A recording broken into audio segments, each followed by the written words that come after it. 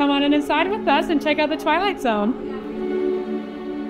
We're going to enter a super beautiful immersive exhibit all about the ocean twilight zone, the deep layer of the ocean where light just barely touches between about 200 and 1,000 meters, about 600 to 3,000 feet.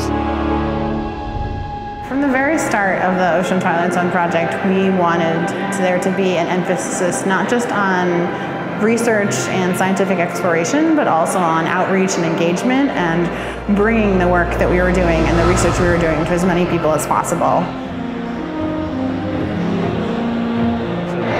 I was one of the scientists who worked on ideas for this exhibit. The hope was that we could bring the public, make them aware of this mysterious realm below the surface of the ocean. It's really only recently that we've started being able to get down to these depths and realize exactly how much life is there.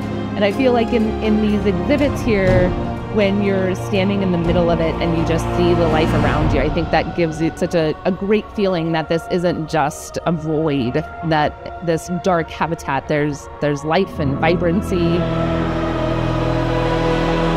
The number one thing I hope people take away from this exhibit is awareness that one of the biggest habitats on our planet is the ocean twilight zone that most people have never heard of.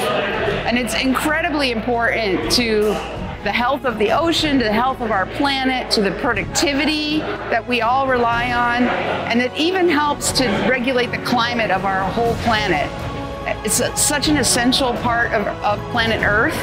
And I just want people to know about it, care about it, and help all of us work together to be responsible stewards and take care of it.